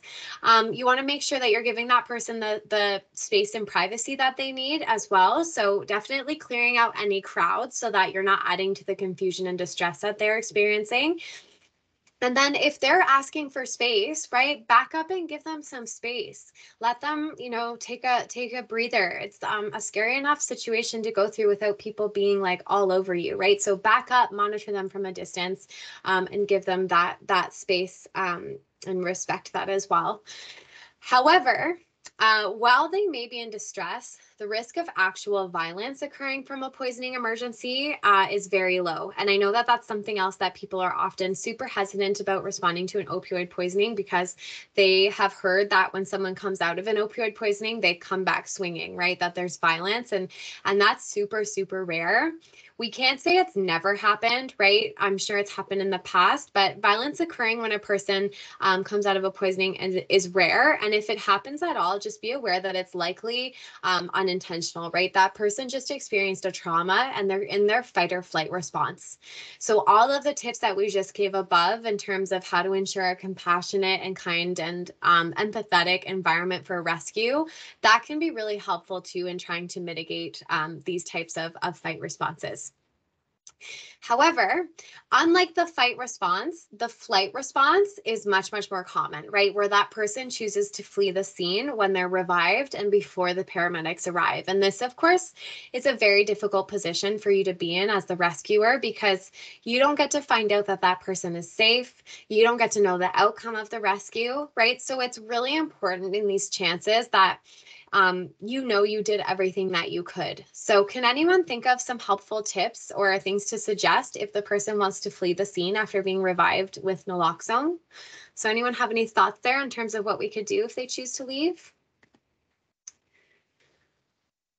I'll let you make some suggestions in the chat, and then in the meantime, I will make some suggestions as well. So first thing I would say would be to warn them if that it's going to wear off, right?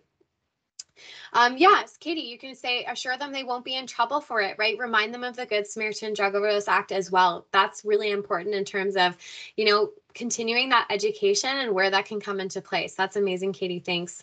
And yeah, I was going to add too, warn them that it's going to wear off, right? Okay, I know you want to leave. Just please remember that naloxone is going to wear off after 20 to 40 minutes. And it's likely you're going to experience the poisoning symptoms again, or, overdose if that's what they're more comfortable with. It's going to come back. So please be careful. And then you can send them with a kit or send their friend with a kit. You want to note what time you administered the naloxone, what direction they went in case EMS can find them. And then also all of those harm reduction practices that we've been talking about throughout class as well, right? And tell them like, okay, please, don't use alone, right? Go be with a friend, go to a supervised consumption site, call NORS, right? If you're going to consume again, start small. You still have opioids in your system, start small, and then you can build from there, that kind of stuff, right? Yeah, Arlene, let them know to please be careful. Yeah, so really good tips there. So yeah, again, those are just a few things that you want to make sure that you can leave them with, so that you're making sure that, you're doing the best that you can, which is what you always want to do when you're assessing the rescue scene. Okay, so now that we've identified the proper way to administer naloxone to a person, and we've gone through some complications that can arise when we're administering it, Now let's go through the steps of a typical rescue. So St. John Ambulance's opioid poisoning response training adheres to the Save Me mnemonic, which is a step-by-step procedure to manage an opioid poisoning emergency. So these are the steps that you would follow when coming onto the scene. So I'm just going to show you this slide. It's a quick summary of the entire Save Me procedure. And then we're going to go into each step a little bit more in depth in a moment. Okay. And this is also what comes in the poster in your kit. So we really recommend you memorizing these steps. That's why we made it into like the handy mnemonic Save Me so that they're easy to remember, so that you are hardwired to perform the task should you need to, right? So this Save Me, you can see S stands for stimulate. Then we move to A, which is airway. V, ventilate. So that's 5 breaths of ventilation. E, evaluate. M, medication. That's where we administer the naloxone. And then E, evaluate again. Essentially on that last step, you're doing CPR for 2 to 3 minutes, evaluating for signs of improvement. If there's no improvement after 2 to 3 minutes, you're going to administer another dose in the opposite nostril and then continue that CPR. But let's take a look at these steps in a little bit more detail now. So like I said, S starts with stimulate. So just imagine you've just found someone that kind of looks like they're being poisoned, but you're not sure, right? They could be sleeping. They could be looking at something in their lap, like it could be anything. So you're not on a full red alert yet, but you're definitely going to investigate. So first things first, you do that quick safety sweep that we just talked about, a super quick visual search around the person you think's being poisoned, looking for sharps, looking for distressed community members, looking for all of those things that we talked about. The other thing you're going to keep your eye out for could be potentially like their kit, and their kit's comprised of tools and substances that they'll use to get high. So things like cookers, lighters, creme brulee torches, tourniquets, makeshift tourniquets, that kind of stuff. Again, just looking for this because finding this could give EMS a better idea of what that person was using when they arrive. Once you've done this check, that's when you approach the community member and you begin these steps with stimulate the casualty. So you're going to start off with verbal stimulation, trying to get their attention with your voice. As you're doing this, you're going to put on your gloves. That just buys you a little bit of extra time in case they happen to rip before you need to physically interact with the person. But we're starting with verbal stimulation. You're going to shout their name if you know it, say what you want to say to see if they'll wake up. If they're at a table, you can smack the table. If they're at the ground, you can smack the ground near their face. You're just trying to wake them up with noise. I will mention sometimes if you catch that person in that semi-conscious state, or they're doing that heavy nod, right, where they're drifting in and out of consciousness, by keeping them engaged in conversation or that continued auditory stimulation, you might be able to delay unconsciousness and therefore the need to administer naloxone until emergency services arrive. So it's definitely worthwhile to start here. If they haven't responded to any of that, you're going to move to physical stimulation as that next step, right? So your gloves should already be on at this point. Coming from a harm reduction lens, it is important to walk them through everything you're about to do out loud, even if they're unconscious. But again, you're trying to wake them up physically now. So you could start with their foot or their boot by kicking their foot or their boot. That's kind of a way to physically stimulate them without getting too much into their personal space, right? Other options, you could squeeze their triceps, right? You could pinch their traps. You could take your knuckles and rub them into the collarbone there. We now recommend the collarbone instead of the sternum rump. So just a quick note in case you haven't done CPR or first aid recently, we recommend the collarbone instead of the sternum now, just because the sternum can sometimes put that person at risk for a heart arrhythmia. So we stick with the collarbone, rub your knuckles into there. If they haven't responded to that, then you have an unconscious, unresponsive person on your hands. Your next step is to call 911 or your local emergency services. So, calling 911, if you have someone helping you, they can take point on the call while you take point on the rescue. Otherwise, you're going to use your speakerphone, and you can just put it on the ground beside you and talk to the person that way.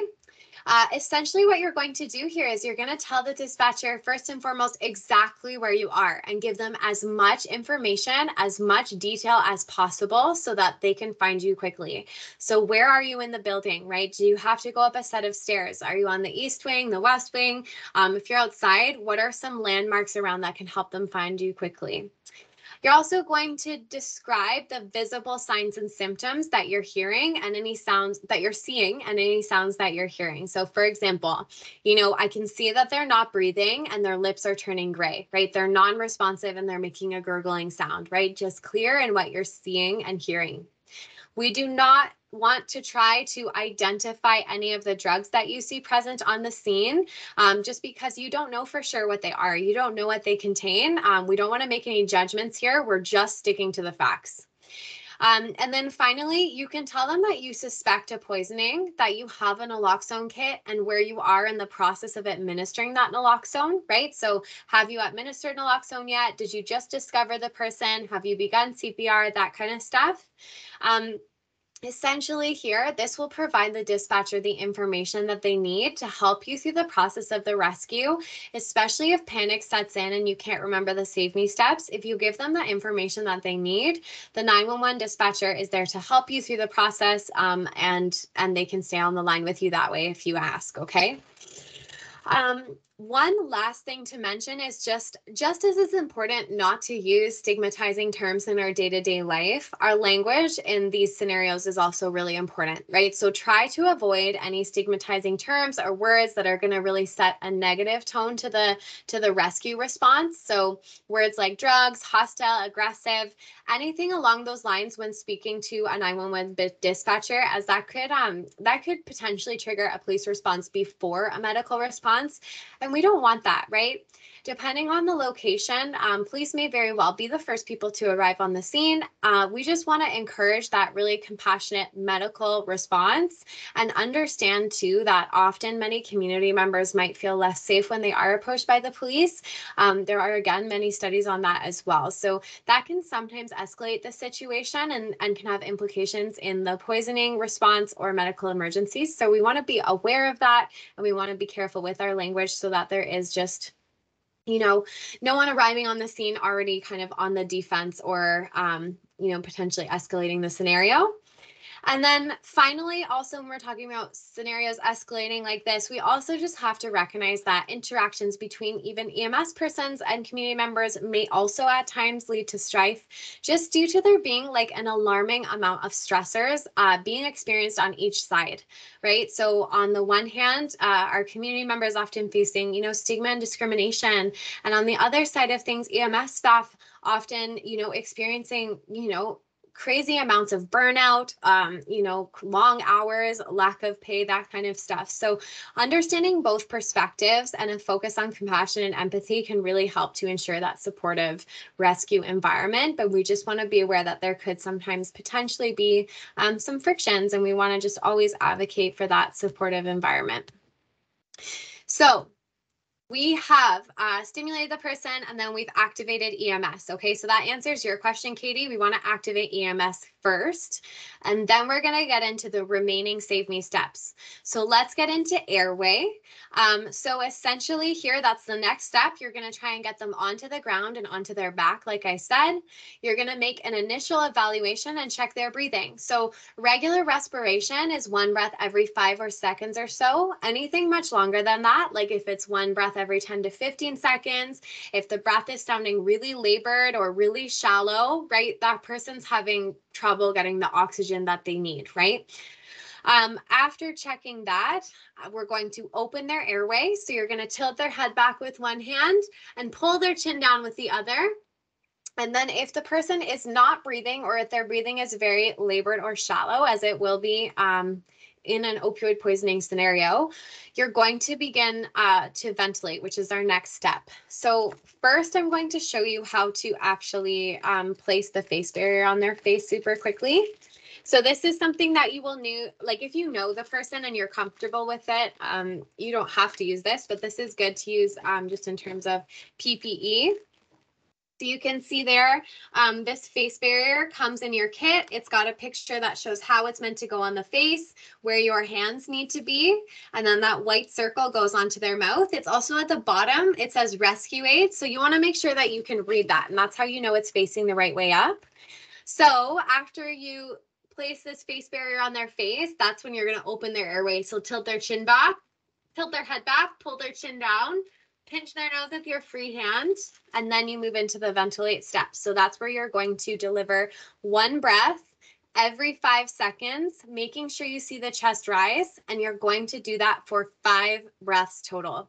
And you're doing that before you administer the naloxone on them. And essentially you're doing that because that person needs oxygen even before they need naloxone, right? They're already in that oxygen deprived state, and naloxone is going to take about 2 to 3 minutes to kick in. So they really need for you to breathe for them in the meantime, and they need that oxygen right away. So we start with those 5 big breaths even before the naloxone. Oh, hold on one second. Something happened here. Okay, we're back. That was weird. Everything just shrunk away. So super quickly, I'm just going to mention our kind of COVID disclaimer there. So St. John Ambulance has taken the stance that CPR in a COVID environment remains unchanged. So it's our recommendation that you breathe for them, that this ventilation and ventilation during the CPR step as well is a crucial and life-saving step to this emergency. We know that COVID-19 virus is transmitted through droplets that come out of the respiratory system. So we recommend using as much PPE as is available to protect both yourself and that person. And that includes the face shield that comes in your kit, which I just showed you how to use. Okay. So this is, again, our best practice includes ventilation. Okay, so we've done those 5 big breaths. Again, 1 breath every 5 seconds for 5 breaths. You're going to move to the next step, which is evaluate. And this is just a super quick check, determine whether the breathing's helping. Did that kickstart their own breathing again? If not, you're going to move on to the next step, which is M, medicate. So here's where, remember, we're going to, like I showed you before, peel the package back, remove the device. I'll spotlight myself again here. Awesome. Hold it with your thumb on the bottom of the plunger, 2 fingers on the nozzle, just like that. You're going to tilt the person's head back, place and hold the tip of the nozzle, just like I showed you, into the nostril. Press up until your fingers touch the bottom of the person's nose, and then press that red plunger firmly and release the full dose into the person's nose. Okay, so that is our medicate step, standing for M. And then after that, we move to E, which is evaluate. Before we get into that last E step, let me just show you our video with our program partner, Mark Barnes. So he's just going to show us how to unpack and administer that naloxone one more time, again, just so you have that visual. So I'll make sure the sound's on. Play that here. Hi, I'm Mark Burns, pharmacist and founder of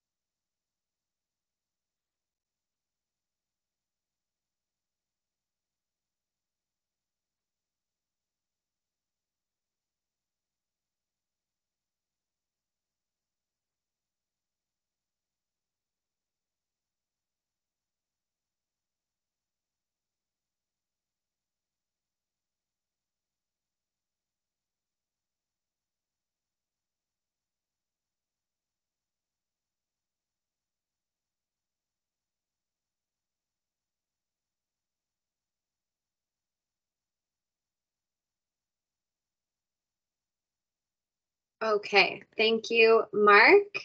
Okay, so after we go through everything Mark just covered, we're landing on our last step, which remember is E. We're going to evaluate again, looking for the signs that the naloxone's working. So after you administer that naloxone, you're going to go into CPR for the next 2 to 3 minutes.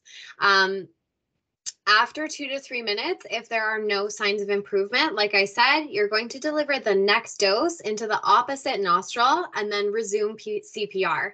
And that's the cycle that you're going to continue until you see the signs that the naloxone's working or EMS arrives. So the signs that you're looking for that the naloxone's working is that, their pupils return back to a regular size, color comes back to the skin, breathing rate increases, the person starts to wake up. So that's usually one of the biggest tells. But again, remember, if you're managing an atypical poisoning, they won't wake up, but they will start breathing again. Or they may begin to experience those withdrawal symptoms as well that we've talked about. Okay, so those are signs you're looking out for, and you're going to continue that cycle until you see those signs of improvement. Okay, so that takes us to just our quick review here. Okay, so we just went through each step in quite a bit of detail. So let's look at the Save Me steps in their entirety one last time, right? We've got S, remember, so we'll shout, squeeze, and activate EMS. Then we move to A, we're going to open the airway, place the face barrier on their face. V, ventilate, deliver 1 breath every 5 seconds, ensuring the chest rises for 5 breaths total. E, evaluate, are these steps helping? M, medication, prepare and deliver a dose of naloxone if available and you're trained, and then provide CPR for the next 2 to 3 minutes.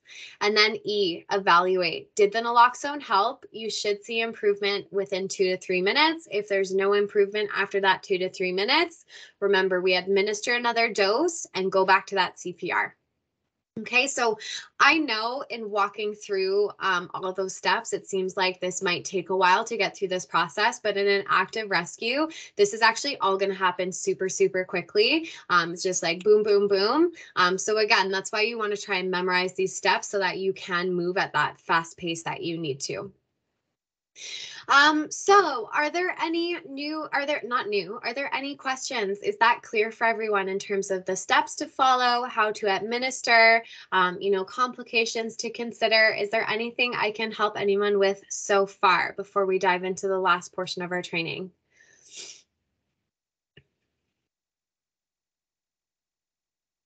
Okay, looks like we're good. For adults, do you block the opposite nostril when administering? Yeah, Katie, so good question. I did say you do that for children. For adults, it's not strictly necessary, I've been told, but it can be helpful. So maybe I would recommend that just in case. The reason it might be helpful is just if they have been using substances like snorting stuff, and it can impact the inside of the nose. And someone shared with me the other day that sometimes they do that just in case so that it doesn't fall out the other side of the nose if that inner part of your nose is compromised. So yeah, block the opposite nostril. Any other questions?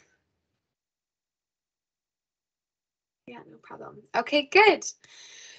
So now that you are armed with this training, you are encouraged to carry a kit with you at all times. So we have talked about the fact that anyone might be at risk of an opioid poisoning, and you never know when you might need to step in and save a life. So you will be receiving a kit for your participation in this training, a nasal naloxone kit. However, you can also obtain free naloxone kits from designated pharmacies and community organizations across the country. So what you want to do is you want to call up your local pharmacy if you're going to get it from the pharmacy, and double check first if they have them available and also what type they offer. So if they're carrying IM or nasal naloxone, depending on where you're located, the IM version, so the intramuscular, the needle version is likely to be what you're going to receive. It's much more readily available at the moment. But call to see what they have and that they do have some in stock before you go. Your local public health unit or pharmacist will be able to provide more training on how to administer the IM naloxone as well, if that's all that they have.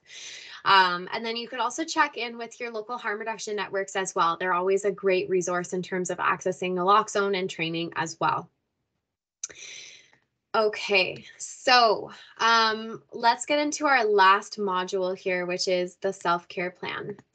And so hopefully at the end of this module, you're going to be able to recognize post-emergency personal trauma to be able to identify a peak moment and also identify the components of the self-care plan so that you can build one out for yourself.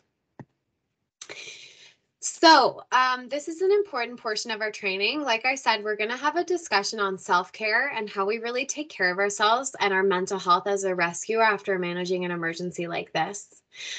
It's important that we recognize that managing an opioid poisoning emergency, it can be, like I mentioned, an incredibly traumatic event. And that's whether this is your first time, whether you've done this well over 50 times, and also regardless of the outcome. And so while this is certainly a difficult experience for, the person experiencing the poisoning to go through, the stress and the trauma of managing an emergency like this can also have a negative lasting impact on you as well. So that's what we're going to talk about now. Let's talk about that, and as well as some tools that we can take with us after this training today to really help guide us through the aftermath. So it's fair to assume that after an experience like this, you will be changed. And I want you to remember that you don't have to deal with this alone, that you will get through it. And, it's okay to not be okay if that's how you're feeling. We just really, if possible, try and be kind to yourself here. So some best practices in your organization that you might already have in place, but we can list for you here anyways. And I highly recommend, if you have any other tips and suggestions in terms of best practices after managing an event like this, feel free to type them into the chat too. This is where we can really come together as a community and share our thoughts and our ideas. And then I'll list out some for you here as well that we've identified. So first would be an employment assistance program. So if you have one available to you, take some time to get to know what's offered. If there's some counseling available, take advantage of those programs, right? You're already contributing to them. So it's about understanding what it offers and then making the time to use it can sometimes be the hardest part, but the EAP can be helpful in these scenarios. Another good strategy to have in place is debriefing, right? So whether that is, if you're working within an environment where confidentiality is important, you can debrief with your coworkers, your managers, or, sometimes if you're, working outside of that area, like not on the front lines, just talking things through with somebody who gets it can be really, really helpful. So debriefing can be a really important practice after managing an emergency like this. We also identified space because sometimes you just, depending on the person, right, we need a little space and time to integrate our experience. And then finally, we identified community there, right? And this is an important one because we all have people who care about us and who want to support us. And accepting love and support from our loved ones can be one of the most impactful things that we can do, right? But it absolutely does come with its own set of challenges. So we would, it would not be useful to just ignore those challenges as well. So the challenges is that on the one hand, it can be incredibly, incredibly difficult to ask for help and accept help, right? I resonate with that so much, whether that's a matter of you not wanting to be a burden maybe, or, maybe you not having the language or the self-awareness or even the energy, right, to explain and understand what you're going through. That can be really, really hard. And then on the other side of things too, your loved ones, they might want to help you, but they have no idea how, right? They don't know what you've been through. They don't know what you need. And that can be incredibly frustrating on their end as well. But all is not lost, okay? There is something that we can do to help lessen some of those barriers, right? We can be proactive about our self-care and our mental health. And we do that by creating a self-care plan. So what is a self-care plan? Just consider it like a guide or a roadmap that can help guide you back to a place where you want to be mentally and emotionally after managing an experience of a trauma or an opioid poisoning event. So this self-care plan is a guide that's going to help you recognize when you're upset. It's going to help you understand things that you can do to support yourself and things that you're hoping to avoid. And this is for you, and it's also for your support network so that you all have the tools that you need to help get you back on your feet again, and you have them prior to an emergency occurring, so that is kind of in your back pocket as a tool to use in the aftermath of managing an emergency. So that's what we're going to look at how to build in the last section of our training today. We're going to focus more so on the how, right? How we're going to build one. And then you have all the materials that you need in your handout to go off after this training and do it yourself. And I highly, highly recommend that you do. So first, in constructing this self-care plan, we're going to go through a little bit of pre-work. So that will include the peak moment exercise and the peak moment workflow. And then once we're done with that, we're going to take a look at how to actually build the self-care plan and the questions that you need to ask yourself. So let's dig into that now. So, again, you're going to try and do these exercises before a crisis happens, right? So you want to be in a relatively, calm state when you're moving through this exercise. We're starting, like I said, off with the peak moment exercise, and it's actually pretty simple. All you're going to do for it, as the title suggests, is I want you to think about a peak moment in your life. So, for example, you could think back to a time where you overcame or accomplished something you were really proud of, right? Or a cherished moment with friends and family, or whatever it is, right? But I want you to think about that moment and then share it, either with a friend or to yourself on a recording. And as you're sharing it, I want you to be as detailed as you can in your descriptions and really begin thinking about all of the things that you had been feeling during that time, as well as what it took to get there and all the downstream effects that that moment had in your life. Just talk about it as much as you possibly can and really start to identify what you were feeling during that time. And that's really the main objective here, is to get you really clear on your peak moment, as well as all of the things you were feeling during your peak moment, all the emotions and adjectives and verbs that you're using to describe it. So for example, did you feel accomplished, right? Did you feel happy? Did you feel purpose? Did you feel acknowledged? Did you feel connected, right? If you're going through this exercise with a friend, what they're going to do is they're going to listen to you telling the story of your peak moment, and they're going to write down all of the important emotions and adjectives that you're using in your description. They're going to write them down, and then they're going to share them with you. And if you're doing this exercise on your own, you are going to record yourself sharing your peak moment and then listen to that recording and act as your own listener afterwards, right? So you're going to listen to yourself speak on that recording and jot down all the key emotions that you hear yourself talking about, adjectives, all of that. And you're going to take that list, whether it was one that you gathered or one that your friend shared after listening to your peak moment. And we're going to use that list of key emotions in our next exercise, which is the peak moment workflow. Essentially, for this peak moment exercise, we're using this as a way to identify and acknowledge a time where you felt good, right? We want to help us get really clear on what we want to feel like when we're out of crisis. So you can consider this peak moment exercise kind of like your mental, North Star. Ideally, remembering this moment will also help bring us back to a place of feeling safer as well in the memory of it, so that we can begin to process what we've experienced after a crisis. While we may not feel the exact same way that we did in this peak moment, just in doing this exercise, we might not feel the exact same way as we did then. That's okay. We can still use this moment as our guide and our anchor through these challenging times, right? To remember what it was like to feel good. Next, like I said, we're going to use the information we gathered in our peak moment exercise to create this peak moment workflow, okay? So this workflow is going to help us determine actions that we can take to get back to or close to the emotional state of our peak moment, and it will break down like this. So we've already identified our peak moment.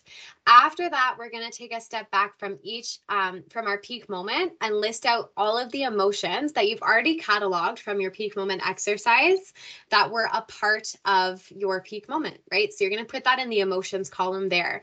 Obviously, your chart's going to look completely different from this one here. This is just an example. Okay. After doing that, we're going to take a step back from each individual emotion. We're going to list some reactions or evidence or indicators that help us recognize that we're feeling that emotion, right? So for example, I know I am feeling happy when I am laughing, right? I know the experience of touch also makes me feel happy, or when I'm listening to music, it helps me to feel happy. It generates that feeling for me. It's an indicator. And then finally, in the last list there, we're going to take a step back from each of the pieces of evidence or the indicators that we listed. And we're going to list a few actions we can take to kind of make those reactions or that evidence happen, right? So you want these actions to be something that can be accomplished relatively easily, right? I know that like going on a beach vacation, of course, also makes me happy, but that's not something I can accomplish in my day-to-day. So what can I accomplish in my day-to-day that's going to help to generate those emotions? So moving forward with the example I just gave, right? From the peak moment, one thing I identified was feeling happy, right? Like I had said, an indicator for me that I'm feeling happy is laughter. So then I take it a step further and think, okay, what is an action I can take to help me generate laughter in my body, right? And so something I came up with was, inside jokes, calling a friend for that inside joke, or maybe watching Schitt's Creek, right? So at the end, you can see how we've kind of reversed engineered back for that emotional state, right? At the end of this workflow, we're landing on a big list of actions that then created the reactions that then generated the emotions that were a part of that peak moment. So reverse engineering back for that emotional state, like I said. The intention of the peak moment and the peak moment workflow is certainly not to resolve the feeling of the feelings surrounding a traumatic experience of an opioid poisoning or potential fatality. So please don't think that that's what we're trying to do. Rather, the intention is just to provide you, again, like I said, of an example of what it's like to feel good, and a foundation to build out the components of your self-care plan with that actions list. Okay. So having done the pre-work of the peak moment exercise along with the peak moment workflow, we have a better sense of two things, right? We have a better sense of how we want to feel, and we have a better sense of small steps we can take to get there. But I really want to stress that you do not have to do all of this alone. So this is really where the support of your loved ones is going to come in, because we need them to help us with these things. So how do we get them to help us? Essentially, we do that by building them a self-care plan. So I do know that there's 2 minutes left in class. So if you have to hop off right at the hour mark, no worries. Again, this is in your handout, the questions you need to build out your self-care plan. But if you are able to stick around, I will need 5 minutes or less of your time, then I would love to have you too. So I completely understand you have to go, but if you can stick around for 5 minutes, I would love to have you. Okay. So let's take a look at that self-care plan now. So this is a simple document. It can fit on your cue card. It can fit on the lock screen of your phone, whatever you have. As you can see, the plan contains 6 components, which really require, it's like 6 questions, right? And they require you to be as open and as honest and as vulnerable as you can be. So these 6 questions are going to really help you to establish landmarks that you and your support network will use to guide you back to a place of safe recovery. So here's how you build out your plan. So you're going to make a list to start off with of all the physical and emotional behaviors that let you recognize when you're upset. So for example, right, do you grind your teeth? Do you get really irritable? Do you tend to withdraw and isolate yourself, right? What are those signs for you? Because identifying these tells, right, that allows your support network to recognize that you're upset. So they don't have to ask you if you're okay, and you don't have to answer with like that standard, yeah, I'm fine, right? They already know that you're not. So that takes that out of the equation.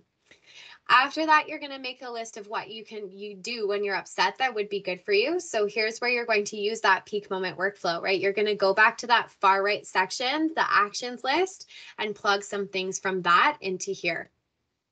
After that, you're going to make a list of people you can contact if you need support. So again, you really want to be intentional with who you select and really understand that, we get different things from different people, and that's okay, right? Who listens with empathy in your life and without interrupting, right? Or who can you call that they're great at like coming over for company when you're feeling lonely or anxious? Or who do you know makes you laugh? You want to rate those people down there and identify who you're going to reach out to. After that, you're going to make a list of positive things to say to yourself when you're giving yourself a hard time. So this is just a tiny step in the direction of counteracting negative self-talk. It does require a certain amount of self-awareness. So it can be kind of challenging because first you have to recognize the negative dialogue going on in your head, and we all have it, right? But then you want to recognize that and then reverse the narrative on it, right? So for example, if you have some version of like, I am not enough, I'm not good enough, I'm not smart enough, whatever it is in your head, you're going to reverse the narrative on that and replace it with, I have all that I need, or, I am smart enough, or whatever it is, but reversing the narrative on it. And this is going to be helpful both for you in terms of recognizing positive affirmations that you can say to yourself, but it's also going to be helpful for your support network because they know what to listen out for in terms of you getting down on yourself, and they know how to support you with a more positive affirmation. And then after that, you're going to make a list of who and what to avoid when you're having a hard time. Okay, so this is all about identifying any self-sabotaging behaviors that you want to avoid, as well as identifying people who won't be able to offer you the support that you're looking for, right? For example, a friend that makes things all about them when you're trying to share, right? Or maybe a parent that tells you like, oh, just get over it, or just try harder, or stuff like that, right? Not who you need in that moment of needing support. And then finally, who do you want supporting you with this plan? And it might be the people that you've already identified, and it might be completely different people, but you want to select a few trusted members of your support network and share this plan with them. So again, they have the tools that they need to take care of you. Of your this, like I just said, because with this guide, both you and your support network will be able to recognize first when you're upset. They'll be able to know things or actions they can do to support you. They also know how to support you in avoiding what you need to avoid in that time. So again, this plan is all about being proactive about self-care, right? And letting those who love you have the tools that they need to take care of you. Remember too that this plan, it's not intended to replace any more intensive forms of therapy. It's intended to support you through the aftermath of a crisis until you have the opportunity to get to those more intensive forms of therapy, should that be needed, right? So you want to use this plan, or using this plan effectively. It's going to take time and it's going to take practice. It's also going to take a little humility if you're going to get the most out of letting the people who love you take care of you. But you are so worth it. So we just really encourage you to kind of take this on. If you have any questions about this plan, about creating this plan, please reach out to us. We are happy to provide you with that support. Being happy is not about making sure everything in life is great 24/7. That's not really realistic. But it can be about seeing a little bit of good in each day. And so a plan like this can hopefully help you a little bit on that journey.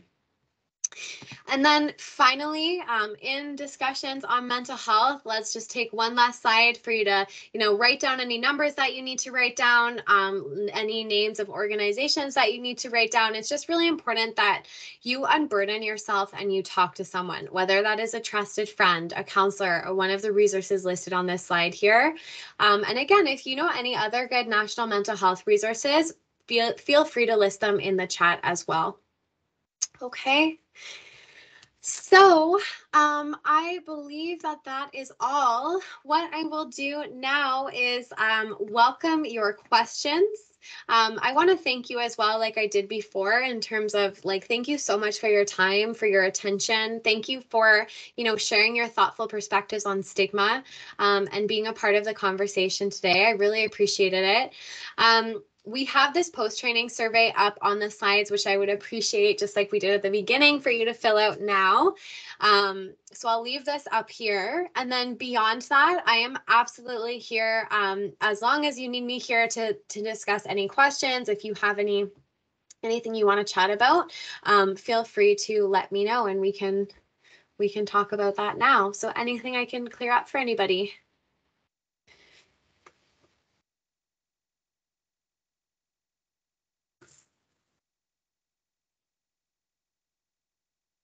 All right.